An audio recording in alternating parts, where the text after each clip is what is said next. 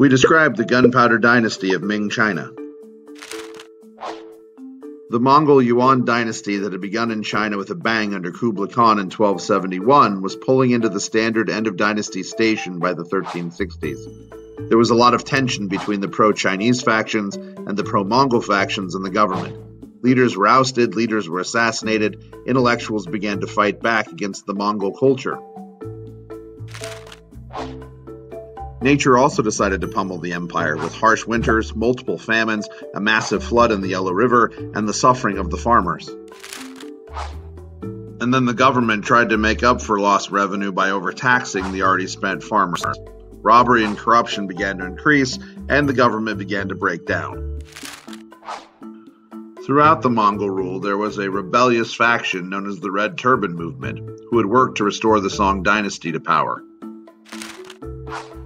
At the end of the Yuan dynasty, the movement was being led by Zhu Yuanjiang, a peasant who wanted to restore Confucianism to China and get leaders who were ethical instead of ambitious and greedy.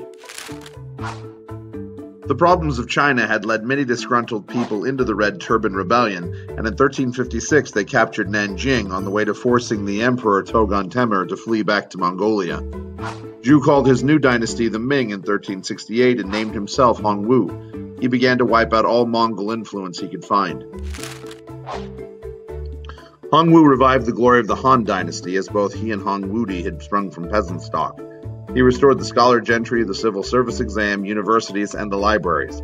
Hongwu put a heavy reliance on the exam to determine the new social structure of the dynasty. He began eliminating would-be enemies from his court, including the position of chief minister, which had been notoriously corrupt. He ordered public beatings for corrupt officials and exiled rivals. He temporarily banned court eunuchs and broke up cliques by marrying commoners into the royal class, and he also pushed thought control. Also, he forced Neo-Confucianism through strict policies. If a student did not respect a teacher, that student's head was to be chopped off and hung in the town square for all to see. Women were to become more subservient, losing many of the rights they'd gained under the Mongols.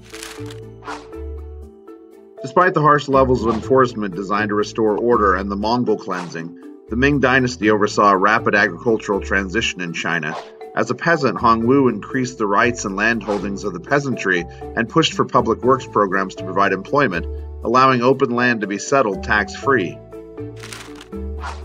The people of China were encouraged to take side jobs in handicraft making, silk, cotton, and ceramics, encouraged to take jobs in programs to rebuild the Great Wall and clean the Yellow River, and also to plant American maize, peanuts, and sweet potato to prevent famine.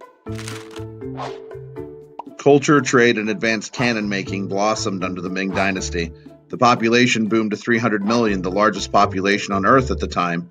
Europeans increasingly arrived to trade silver and Western food for the Chinese handicrafts and tea. Macau and Canton were sanctioned trading zones, which also increased the scholar gentry's power in the region. Chinese exploration was proposed and led by a Muslim eunuch named Zheng He.